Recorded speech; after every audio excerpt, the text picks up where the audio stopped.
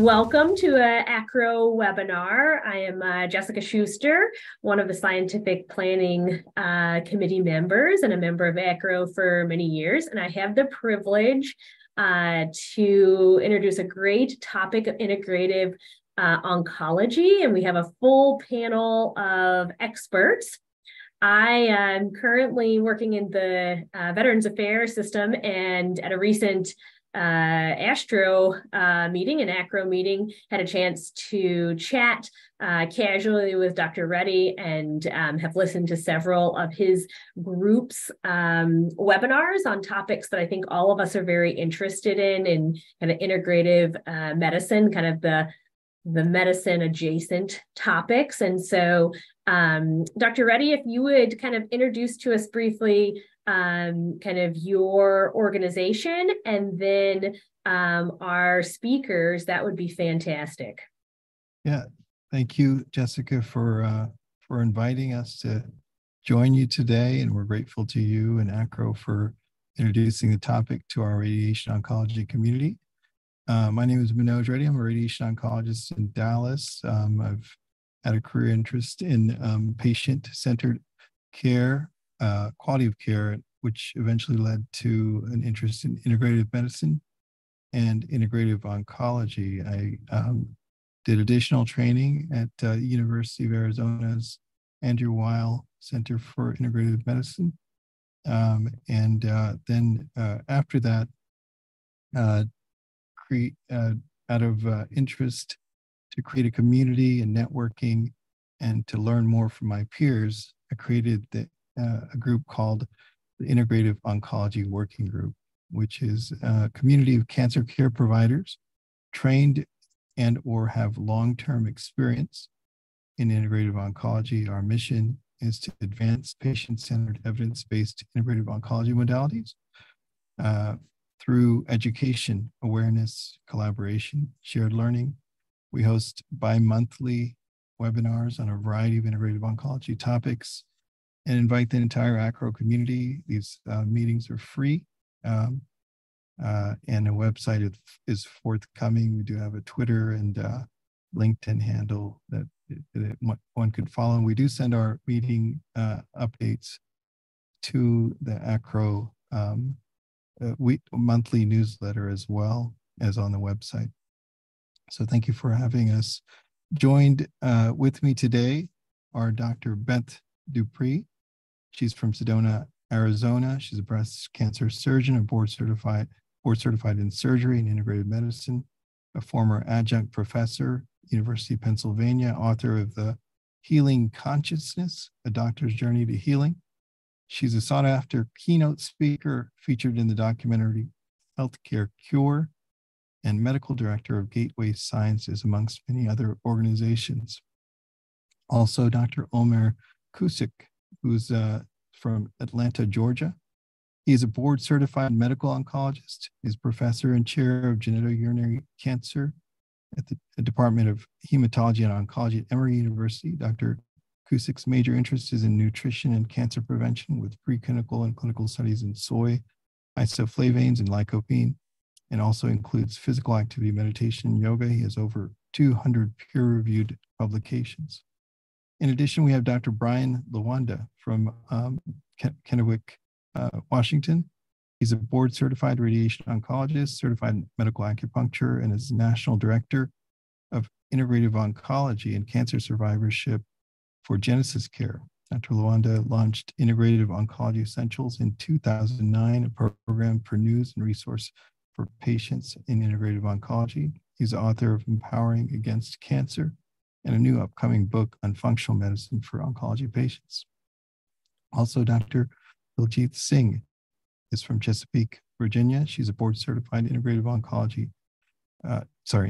gynecology oncologist, a graduate of the prestigious MD Anderson Fellowship in Gynecology Oncology, holds a doctoral degree in public health on cost analysis from University of Texas, and fellowship trained in integrative medicine also from the University of Arizona. She practices at Virginia Oncology Associates, U.S. Oncology.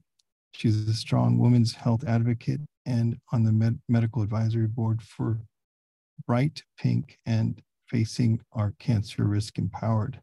on the board of directors for Physicians for a National Healthcare Program. So I'm thankful to the group for our group of leaders for joining us.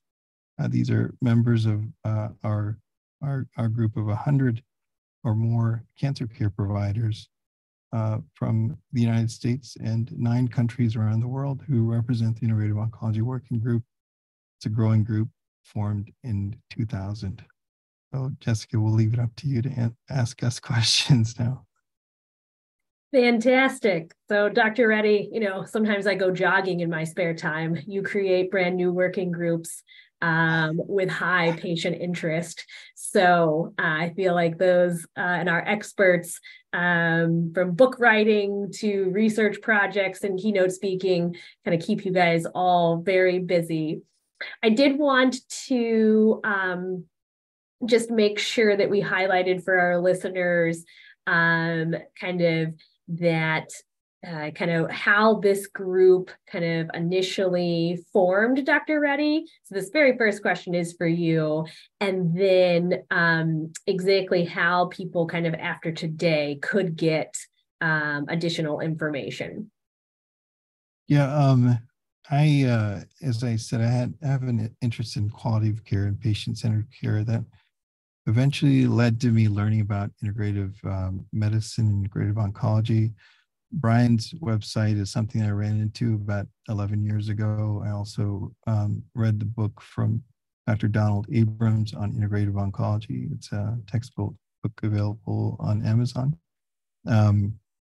And in doing so, I learned about holistic care, something that I, in my desire to provide a patient-centered care. And often our patients ask us, how can I help myself, with the interest of self-control and controlling their cancer diagnosis and having some ability to have control. And they ask questions about supplements and exercise and nutrition, answers that we are often not, or questions that we don't have answers for because we're not taught that in medical school, often. The curriculum is changing, but when I went to medical school, this was not offered to us, extensively. So out of interest for that, I joined a fellowship program. It's a distance learning fellowship program from the University of Arizona. It's at the Andrew Weil Center for Integrative Medicine. And Dr. Singh also graduated from the same program. It's there that I learned about integrative medicine, but how to implement that in cancer patients was still difficult. And so I wanted to create a community to join forces with, to network with, to ask questions. And then I asked a group of friends in 2020 to meet together virtually to discuss topics.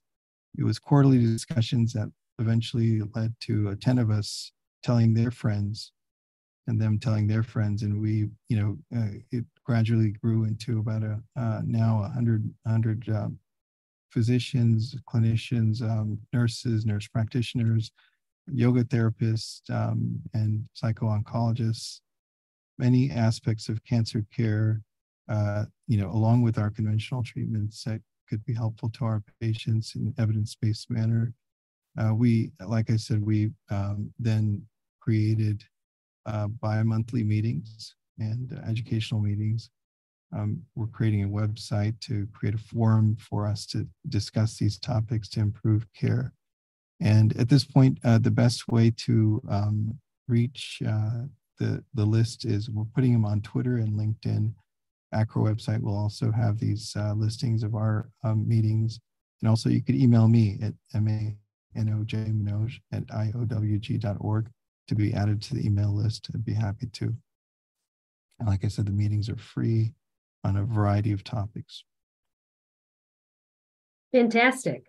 And for our experts, I think it would be wonderful if there's any additional highlights that you would like to say, about yourself, but also just kind of what made you interested in the topic, or what was it that you felt was missing that from your practice that led you to kind of pursue integrative medicine? As a breast cancer surgeon for years, we are all trained in our specific field, surgery, oncology, radiation oncology, on how to treat the actual disease, which I consider the seed. And what integrative oncology does is it really looks at the soil. It looks at the person as a whole, their whole environment, how they eat, how they exercise, how they stress, how they sleep. And to be able to bring integrative care into cancer care, I've been really interested in integrative medicine for many, many years. It's been over 20 years. I was kind of grandfathered into being board certified in integrative medicine because there were no programs back when I started doing this. And I was kind of out on a limb with my surgical colleagues through the American Society of Breast Surgeons. I gave a lecture, I believe it was in 2003 at our national conference on integrative care of our patients. And what was amazing was how many of my colleagues came up to me afterwards and says, "Oh my God, I'm so glad you brought this up. We need to talk about these topics."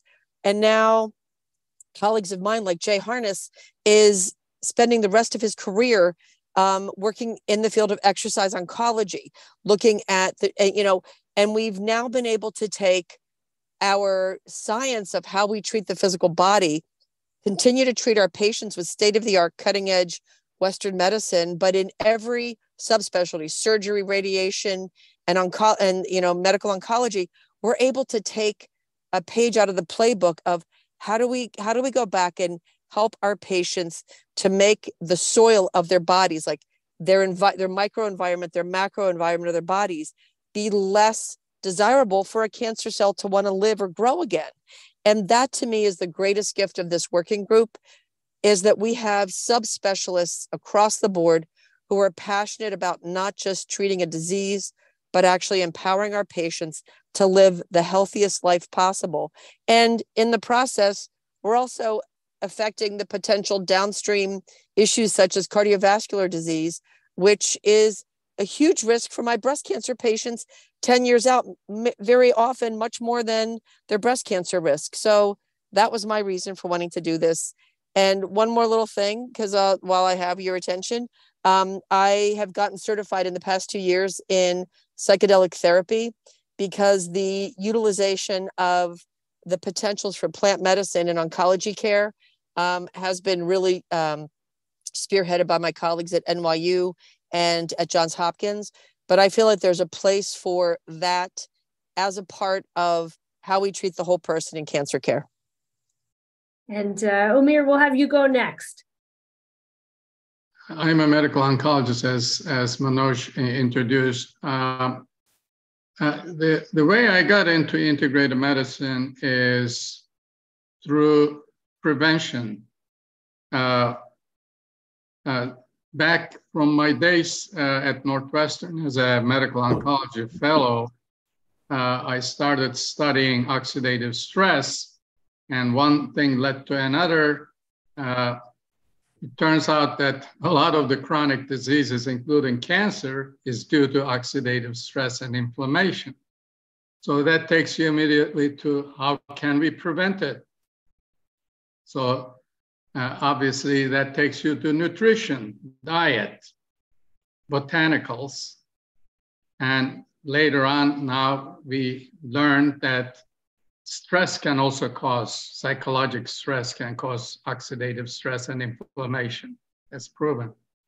So that completes the whole ring, So it took me to cancer prevention through botanicals and micronutrients. But as you study these things, eventually, inevitably, it affects your practice. So you start approaching every single patient the same way. So now I cannot think of approaching patients any other way other than integrative approach, a holistic approach, because every single patient deserves it. And it's easy to do. You don't have to spend a lot of time. It's easy to talk to the patient about physical activity, exercise, diet, body weight, and stress reduction. Within a few minutes, you can give that message. Even if you have no time, in 1 minute, you can tell the patient, walk more, eat less, don't stress. It takes less than 30 seconds to say. And guess what? Patients take that very seriously. If it comes from their doctor and they trust their doctor, of course, number one thing is you approach your patients like your family, and you treat them like your family, and you have their full attention and full confidence and full trust. And you can, if you tell them to lose weight, they lose weight. A month later, 2 months later, they come and tell you, this is how much weight I lost, this is how much I walk, this is what I eat, etc.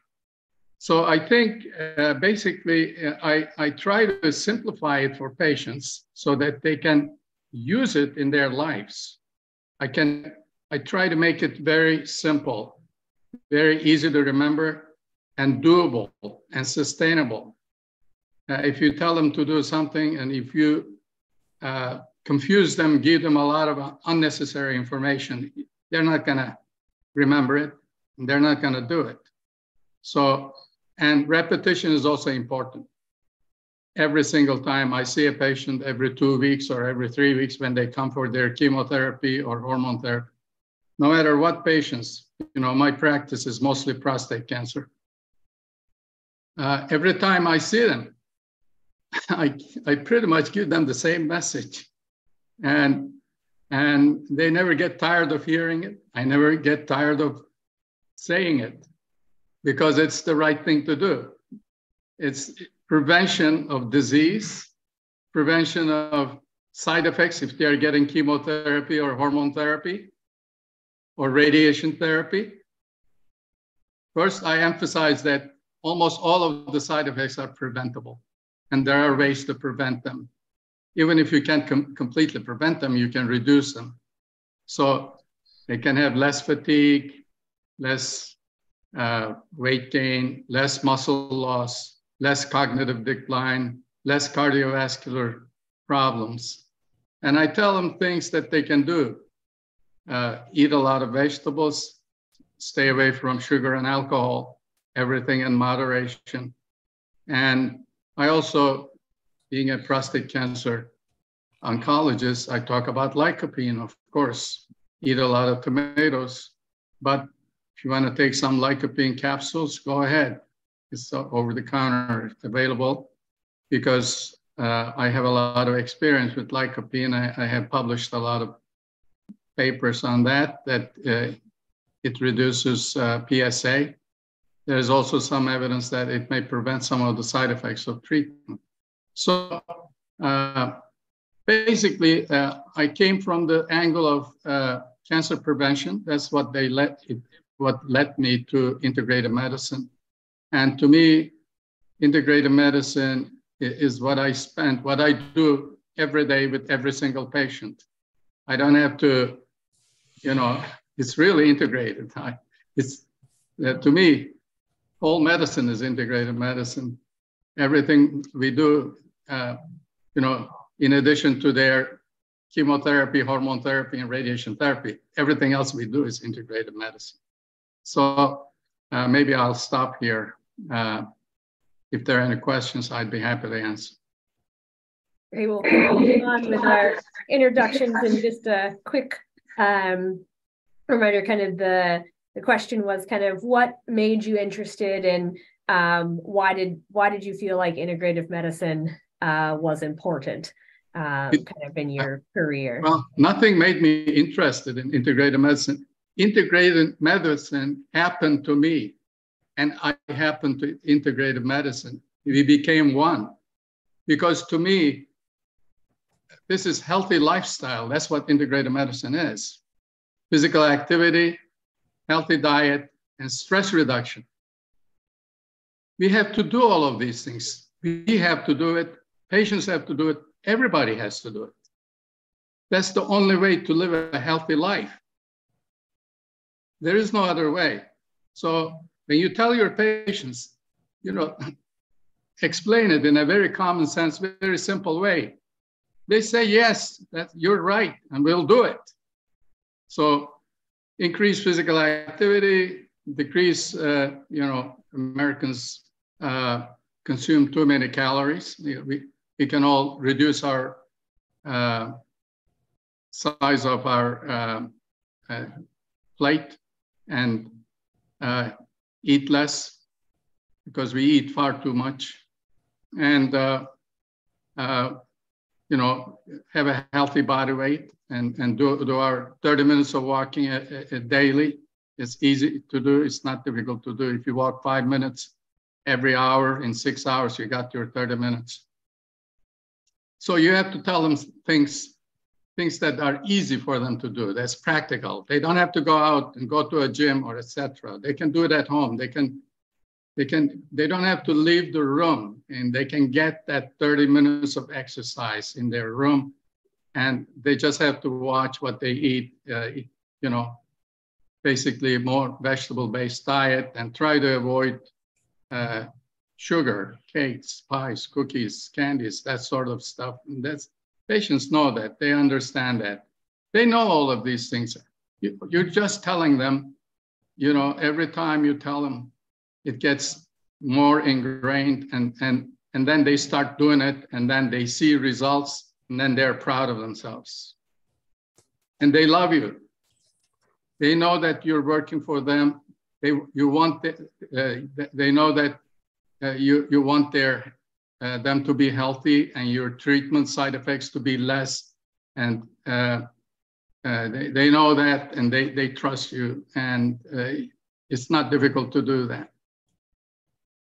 It doesn't take much time either. I hear a lot of people saying that it takes too much time, to talk about diet and exercise. No, it doesn't. You can give that message in less than 1 minute. Excellent. I'm going to have move on to our other panel experts, so they have a chance to introduce themselves and their experience. So this is Brian Lawenda, radiation oncologist in Kennewick, Washington, and integrative oncologist. I got into integrative oncology really through my patients. They are often the inspiration for a lot of things that we do. And for me, it was, while I was in my residency at Mass General, I had a lot of patients who were taking supplements, as many people do.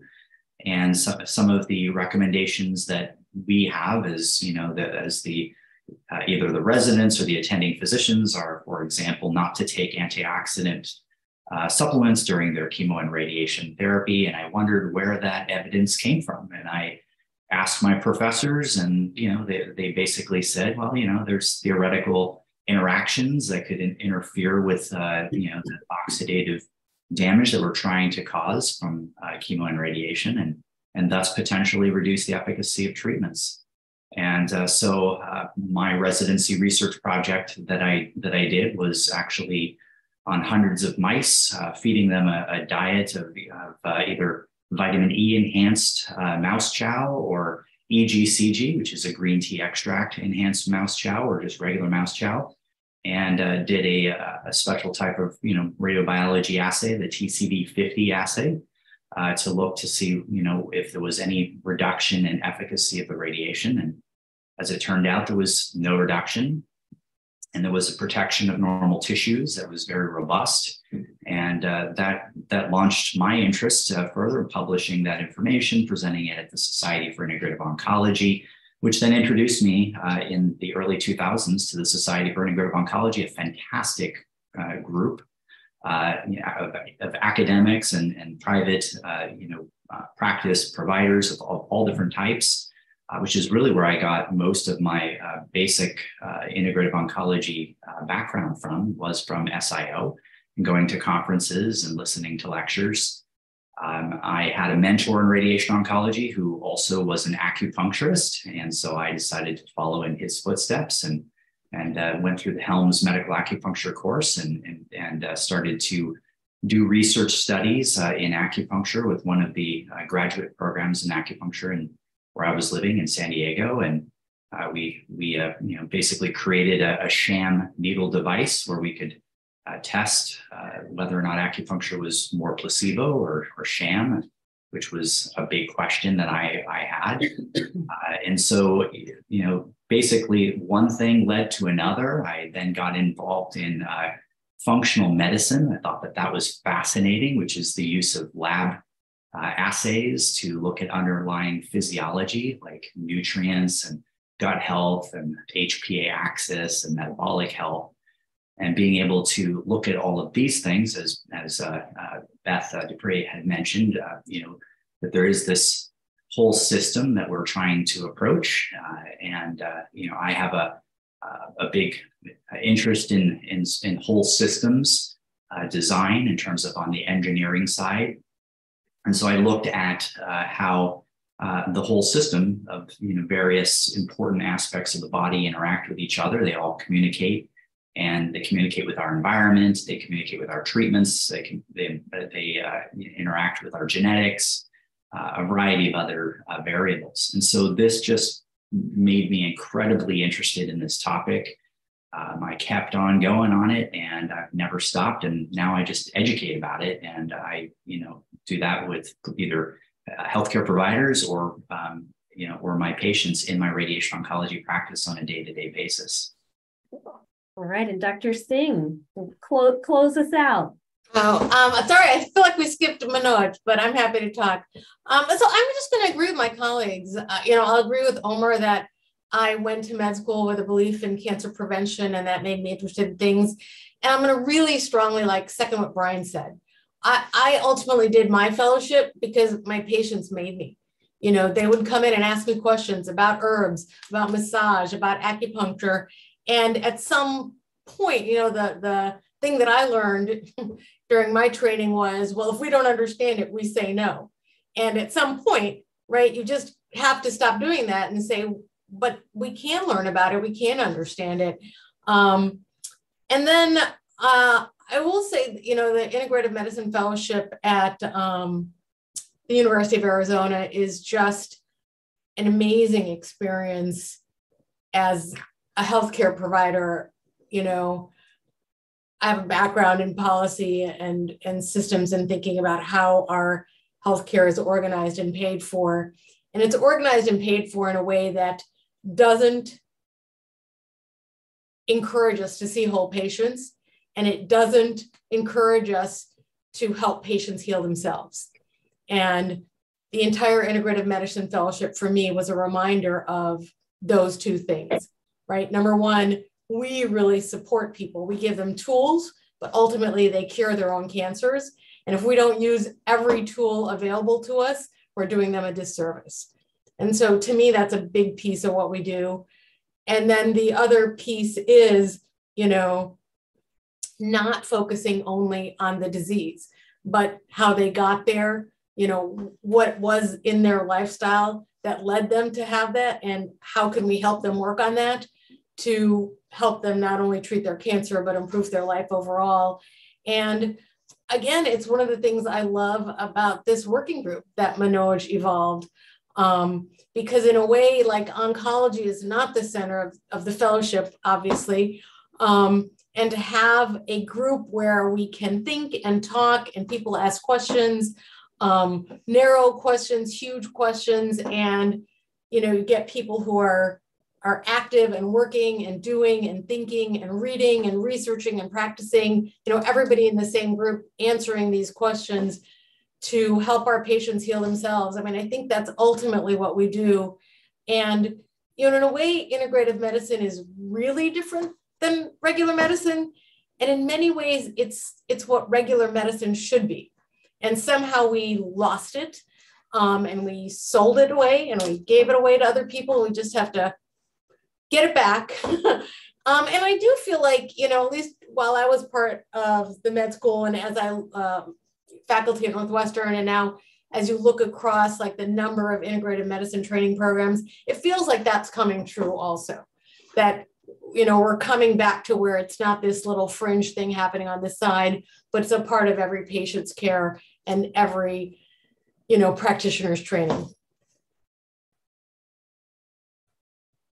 No, I think that is so well summarized, even as someone who kind of has just some fringe interest it is for sure always on the patient's mind, no matter, very highly educated and maybe low health literacy. Both groups have an interest in what else can I do.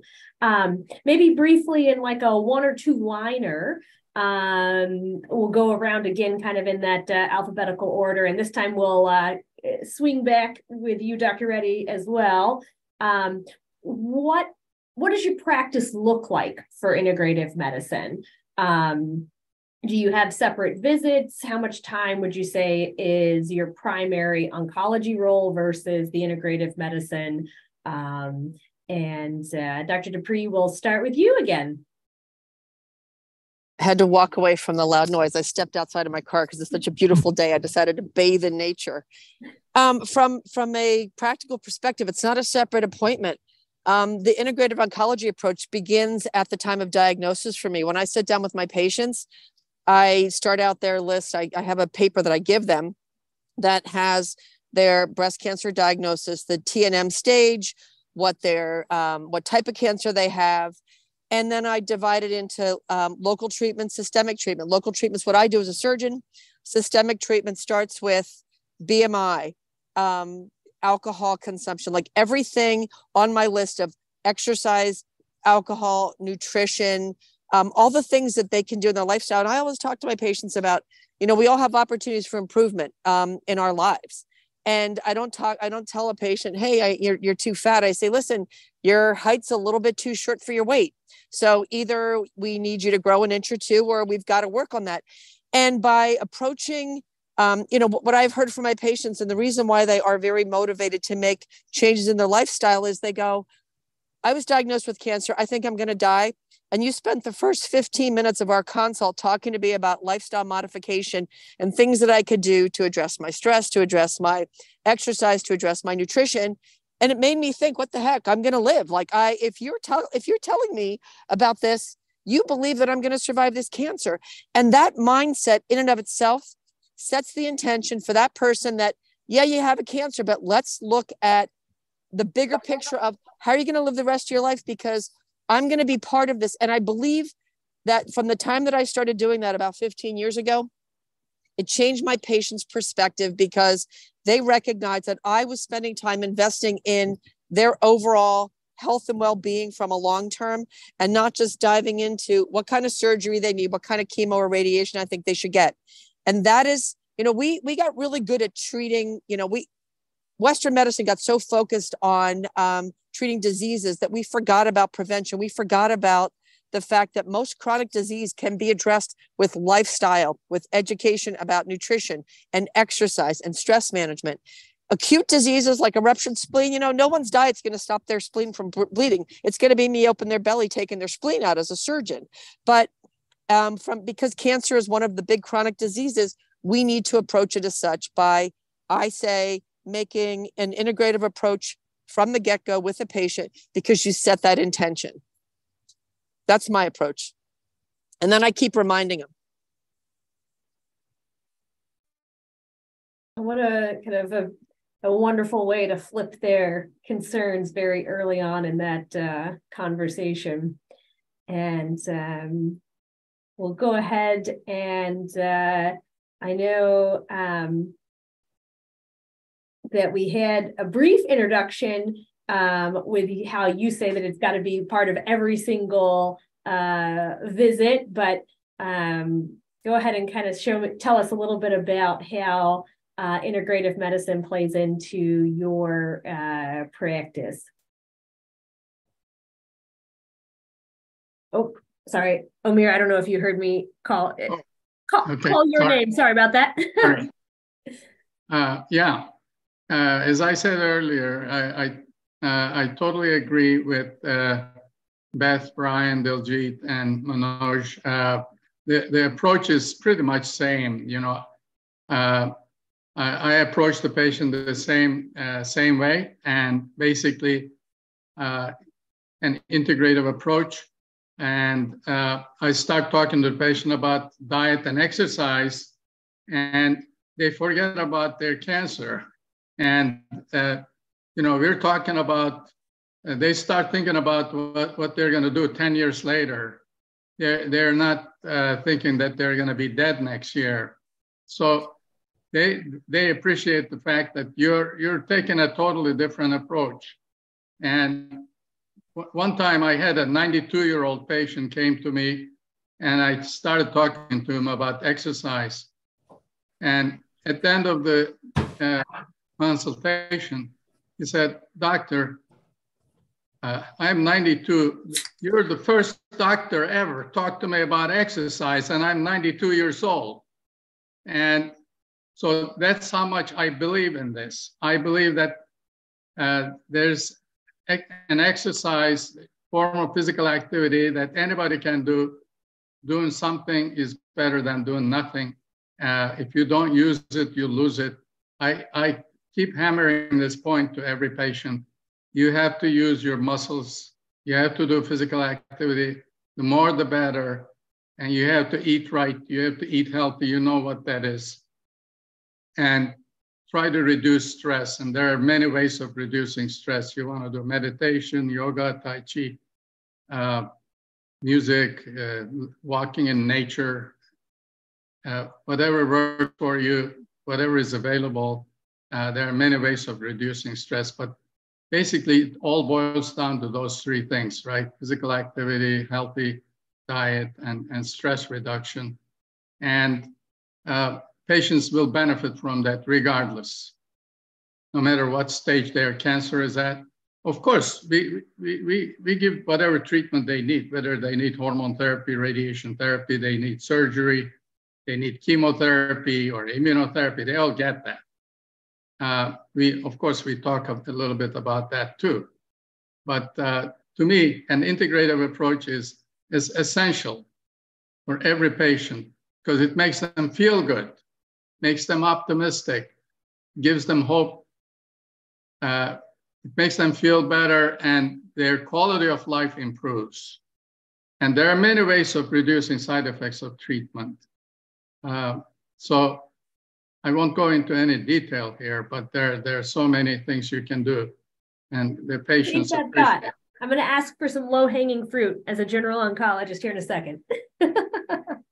Well, one of my favorite things is soy milk. I say drink soy milk, especially if you have breast cancer, because data shows that women who have breast cancer, who continue to consume soy products, they live 20% longer. This may come as a surprise to some, but because a lot of oncologists tell their patients, no, stay away from soy, especially if you have breast cancer. It's just the opposite. So that's one thing that I want to leave you with. Oh, great. Dr. Lawenda, how does your practice look for integrative medicine? So I also incorporated into the individual oncology visits.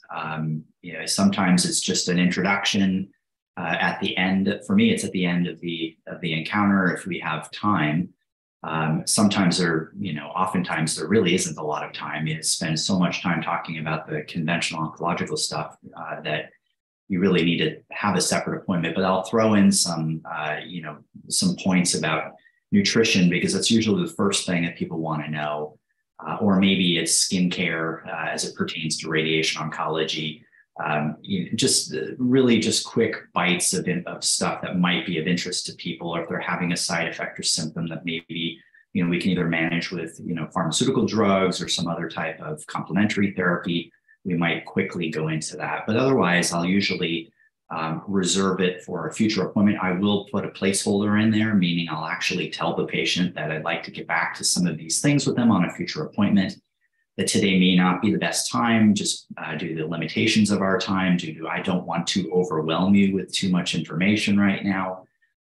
But there's a whole bunch of stuff that we can talk about that might be of interest to you. And this pertains to all the different things that we've already mentioned here today, including also my interest in functional medicine testing for them, just to let them know that this is something that we can do at a future appointment.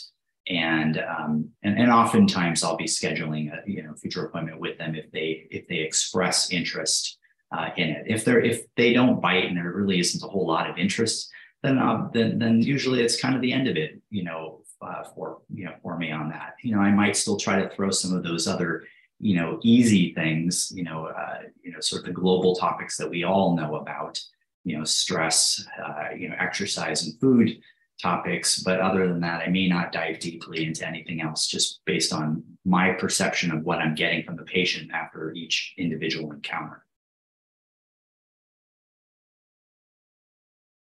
I think you definitely hit one of the listeners' concerns of like, I just spent an hour and a half talking through intermediate risk prostate cancer with this gentleman as a radiation oncologist, because there's about 800 ways not to treat it wrong. Mm-hmm. And picking, by the time you pick, you're like, oh man, I don't have time to talk about anything else. So I feel like that's a very practical approach of, hey, we may not have time to get into some additional things, but I'm sure these things will come up on your mind or your family's mind. So Dr. Reddy, how do you integrate kind of the integrative component into your practice?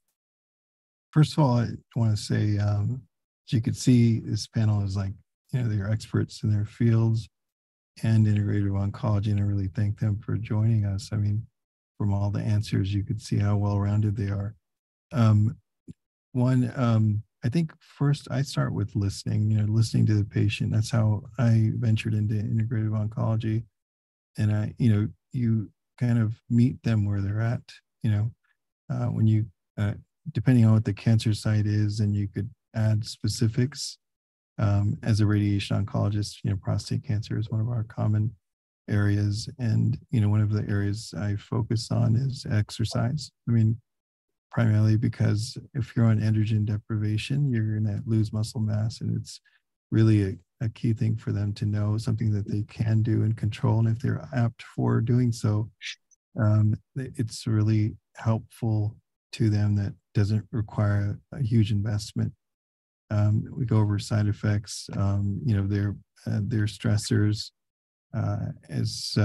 and just listening to them and seeing where we could add integrative approaches.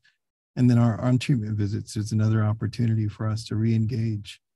For each time we see them, we build this relationship. It doesn't happen immediately. It's a relationship that's built, I think. And then you eventually, when you're going into the follow-up stage, you're dealing with survivorship. It's beyond the treatment, and that's where they could focus more on how they could try to prevent the disease from coming back. And so I think it's a gradual sense of building the relationship with the patient and understanding their needs. And I see integrative oncology as being the best doctor that I could, being the best provider of their care, not only, in our knowing our radiation oncology really well, knowing our, surgery really well, knowing our medical oncology really well, but in addition, being a whole person doctor, and I do see that this should be the standard of care, as everyone else has pointed out. We're passionate about this, that, that patients and ourselves, our family, what would we want from our family? We would want the best care, and it doesn't always involve a medication or, a certain treatment, but, it's guidance and living a better life with the help of activity, nutrition, stress reduction, sleeping better. I mean, and so this is another reason I would encourage everyone listening to join our meetings, just to get a grasp of what we're talking about. If you have interest, and you could learn more about what this means. And I second Diljeet in saying that, the Arizona Integrative Medicine Program was not just for us to learn about patients, but for ourselves. It was a healing experience for us, for all of us that have been through that program. If you have an interest, I would encourage you to investigate that. Fantastic. And Dr. Singh. This is a great thing about being at the end of the alphabet. Everybody else had great answers, and I agree with them. But I will say it's true. I mean, I think I do a little bit of what Beth does, of you sneak it into your initial meeting where you're doing their initial intake history, and you're asking about, what do you do for exercise? And, do you smoke, do you drink? And you just sort of weave some comments into that.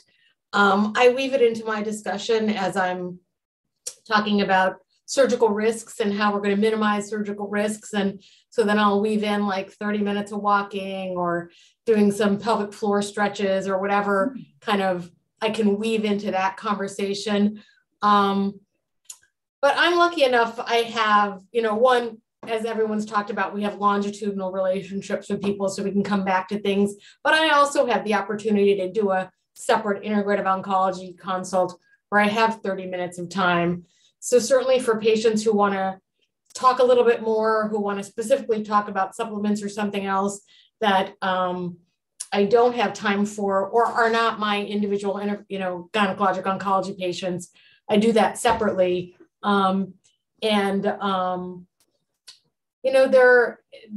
different kinds of consultations and they're both very rewarding. And for patients who are pursuing more information, it's really nice to be able to have that opportunity to spend that little extra bit of time. And truthfully, like as a GYN oncologist, like you guys are talking about, when you're the primary person caring for the patient's cancer, there is a little bit of interplay that happens between helping them with, negotiate the Western modalities and make decisions and on and on and on. And that's, complete endeavor. But there's something very nice about being able to be an integrative oncology consultant, where you really can focus on everything else other than the cancer diagnosis. And there's an oncologist who's focused with them on that. So I really appreciate being able to play both roles in the organization that I'm a part of, because absolutely, I consider myself an integrative GYN oncologist, but even my own patients, I will sometimes self-refer to my own clinic just so we have a little extra time to go through some specifics that they have questions about that I don't always have time in my oncology schedule to do. Oh, thank you. That sounds very practical approaches from everybody's groups. And I certainly have gleaned a few little even things you could take away today. I wanted to give Dr. Lawenda just a chance to talk about your separate visit in a little bit more detail, but wanted to prep our speakers that our next question is not meant to call out those of us that don't do integrative medicine, but kind of where is it that you guys see providers are the most lacking, and kind of how do you see that kind of hurting the patient care? But Dr. Lawenda, kind of tell us a little bit about your secondary visit. I'd love to hear more about kind of your functional medicine visit. So that visit is, for people who are interested in, possibly doing some lab testing or at least learning about it. That's what that visit is often scheduled for. It could be 30 minutes, it can be an hour. It just depends on sort of the intensity of what we're going to be talking about. If we're just simply looking at something, for example, insulin resistance and how to mitigate insulin resistance, then that can be a fairly quick visit of 30 minutes. That's quick, for an integrative oncology visit. Reviewing, hemoglobin A1C, insulin glucose response testing, looking at inflammation markers, possibly, doing some other, testing, whether it be HPA axis testing to look at cortisol. You may be looking at DEXA scan information in terms of visceral fat and lean body mass, trying to get a hold of somebody's, sort of figure out what their caloric intake is, how they respond to, simple carbohydrates with continuous glucose monitor or finger stick glucose testing. So these are types of things that I might do and sort of drill down into and schedule, a variety of different visits depending on what we're trying to accomplish. We might do a visit that's looking at diet and specifically, looking at nutrient deficiencies. So I might run a test such as the NutriVal test, which is a blood and urine assay that gives us really in-depth information about all the patient's micronutrients, their protein levels, oxidative stress, a variety of different other markers. And so, through that, then we can then customize a diet discussion that's a little more apt, that's specific for that patient as opposed to the general advice of eat healthier.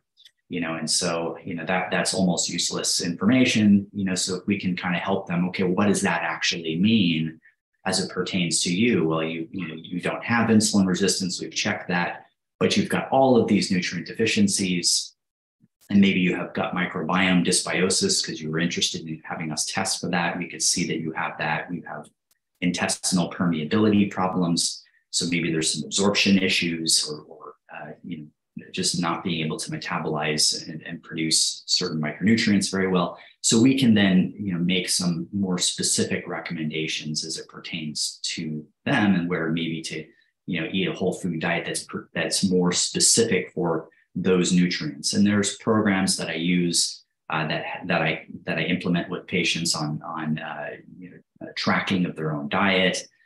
If we want to get into that, that's something that we can do with apps. Diet tracking with diaries, and there's so much that we can do with functional medicine to try to optimize overall, health and potentially longevity. As we talked, as was mentioned early on, is cardiovascular disease is obviously a huge risk, as is dementia, diabetes, and all of the the life-shortening complications from all of those. And these are all interrelated. And functional medicine sort of sits right at the juncture point for us in medicine to try to look at some of these underlying potential abnormalities that might have associations indirectly or directly with health outcomes, whether they be cancer outcomes or other chronic disease outcomes. So it's fascinating for the patients who are really want to dive deeper into this sort of thing. This is a teachable moment for a lot of people. Cancer survivorship particularly is an important component of most of our practices. And so, as part of cancer survivorship, I think, we owe it to our patients, to try to, help them get onto a better path towards longevity and health and quality of life. Thank you for that kind of a little bit deeper dive there. So Dr. DuPree, kind of headed back to you, kind of the question being kind of what do you think's lacking in kind of the oncology practices generally, and, kind of how you see that as a harm, kind of potentially for patients? Unfortunately, I've been in around too many oncology practices where I'll walk into an infusion room and there is a table full of cookies and pastries and stuff that people, that the talk was always, well, just let the patients eat whatever they want during chemotherapy. And I think that's like the worst thing we can do for our patients. We need to teach our patients about caloric restriction, and you're not going to starve to death during chemo, but cancer cells love sugar. I'm sorry. And so the whole idea of feeding a cancer through an oncology office by giving sweets and treats doesn't sit really well with me. And I think that for a lot of my colleagues, I have to say my radiation therapy colleagues were the first ones to get on the bus and actually brought the data to me about using American ginseng to decrease fatigue. Like, this was many, many years ago. And I loved it because they already knew where I was in this process. And I think that what's lacking is just an overall connection between physicians to understand that it's not just our job to treat the cancer with each modality, but it's our job to treat the whole person. And that's what I'd like to see happen.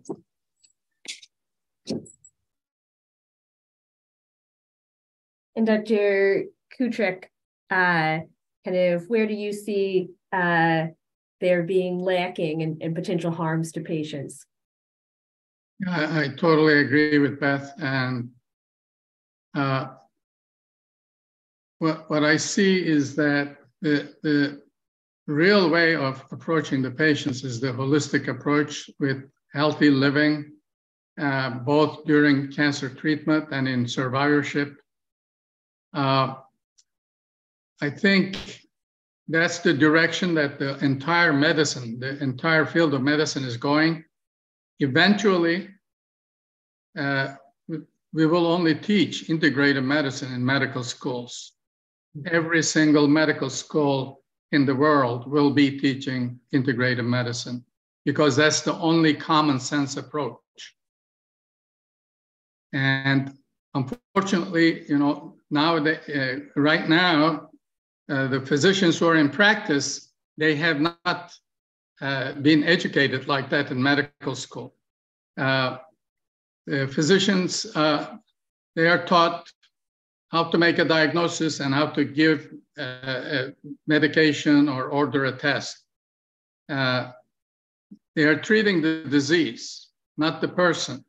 I think the main thing is to approach the entire person, both physically and mentally and psychologically and socially. Talk about the complete health and a holistic approach. And that's what's lacking.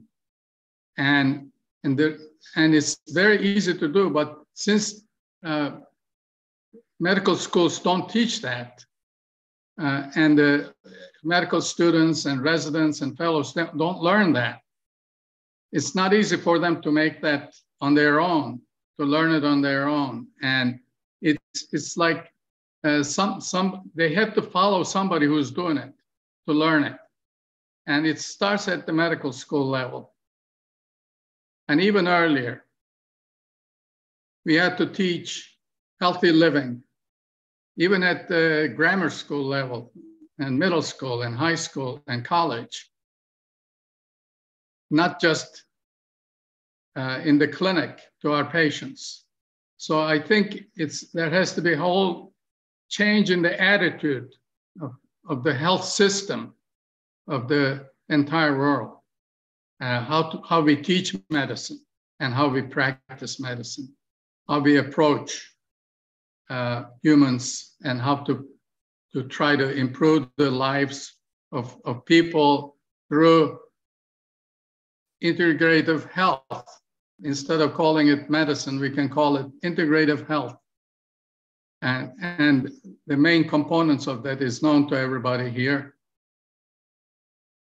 Physical activity, healthy diet, stress reduction are the main components. And I think we can do it. We are just starting this. And I think there's a lot of interest around the world in integrative medicine. And doctors are gradually gravitating towards this approach, because it makes sense. It's a common sense approach. And and we can only educate our colleagues, through conferences, through meetings like Manoj's group, Integrative Oncology Working Group, and Society of Integrative Oncology, and Consortium of Academic Centers of Integrative Medicine, and so forth. And NIH has a lot of money for this kind of research. We need to continue to do research to provide the scientific basis of everything we do, like Brian is doing with his testing of insulin resistance and inflammation and oxidative stress and nutritional deficiencies and DEXA scans for body composition and so forth. I think that needs to be incorporated into our approach.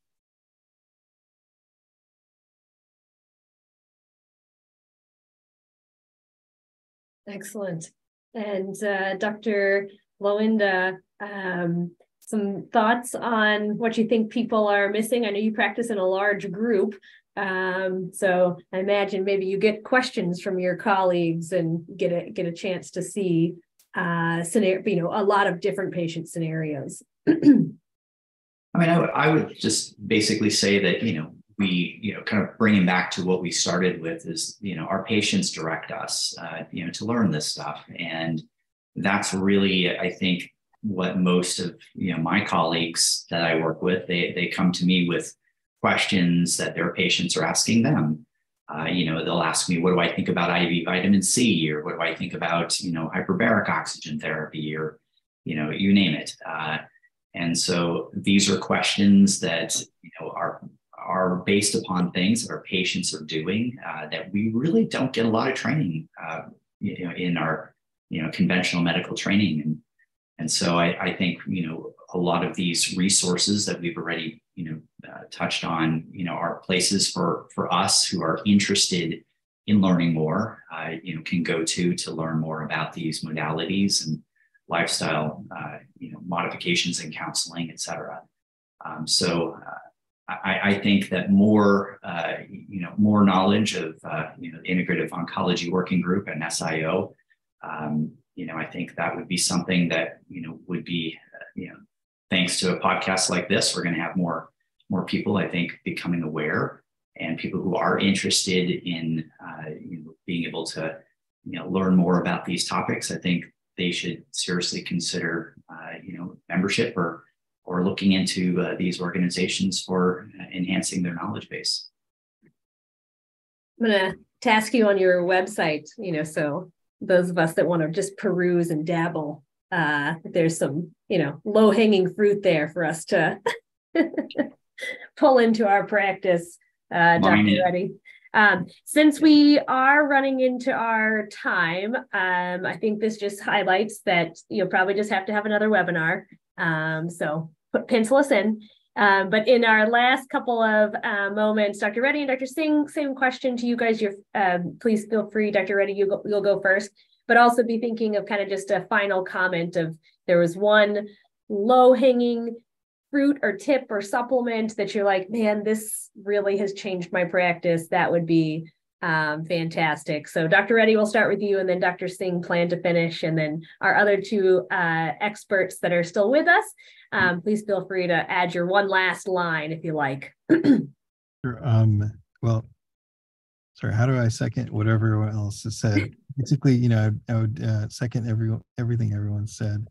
I think philosophically, we don't look at patients as a whole perspective. It's just not what we're taught in our current medical programs.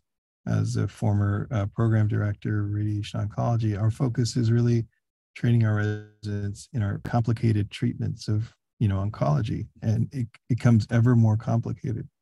So I think we need to change our educational system to some extent. A lot of schools are going towards that.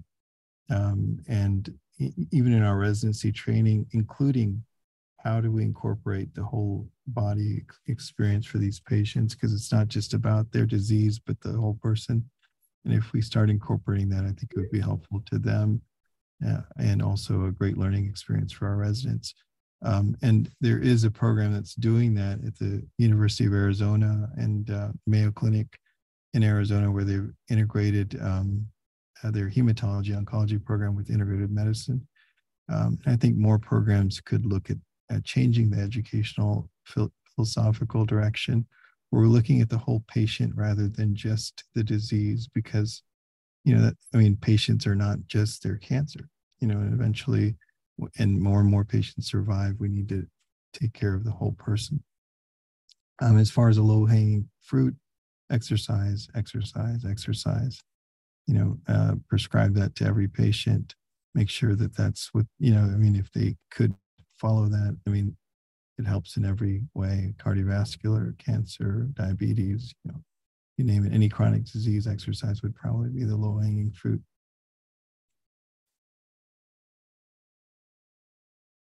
Well, and I think Dr. Singh, you may be muted. I am. What do I think all of us oncologists can do? I guess I totally agree with Manoj that, exercise is an easy thing to remind patients to do.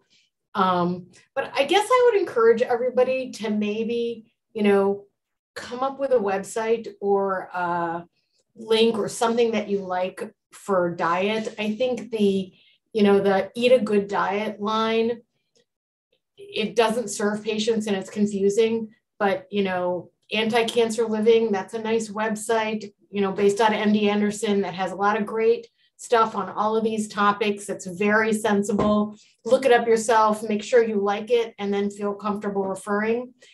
And then a lot of times when patients ask questions about what to eat, you may feel like, oh, I don't know enough to say this, but how you answer the question, right? So if you sort of say, oh, it doesn't matter, just, don't lose weight during therapy, that's one way of thinking about it. But the other is to say, I know this nutritionist who knows a lot about this, or I know this integrative oncologist who knows a lot about this. I have a lot of faith in what they can tell you. It's really important that you meet with them, and I set that up. And, just in the way we talk about things, if in, like Beth was saying, in the very first few minutes, she talks about diet and exercise and lifestyle. If you can just remember to keep those in your language, so you're not minimizing it, you're helping patients understand it's important. I guess I would support that.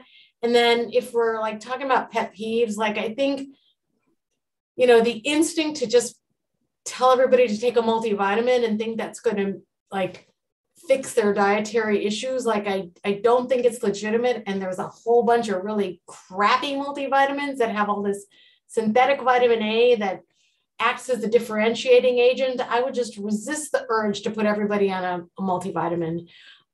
There's a bunch of not good ones out there, and they're probably telling them to eat an apple every day would serve them more, right? So I guess I would encourage everybody, find some link that you can use in your patient education things, find some source you like, and then make it as important as the other treatments you recommend. And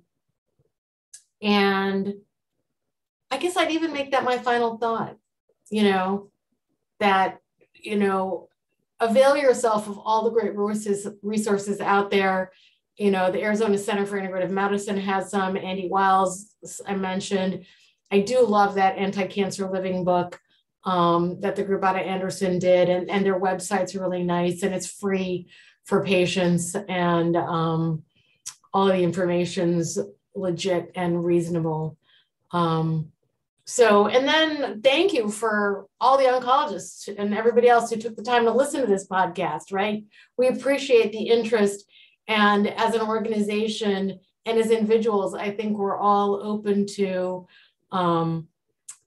being available to anybody who has questions or wants to have further discussions, whether it's about integrative GYN oncology or breast surgery or rad-onc or med-onc. I think there's people in our group who are willing to lend you expertise however we can.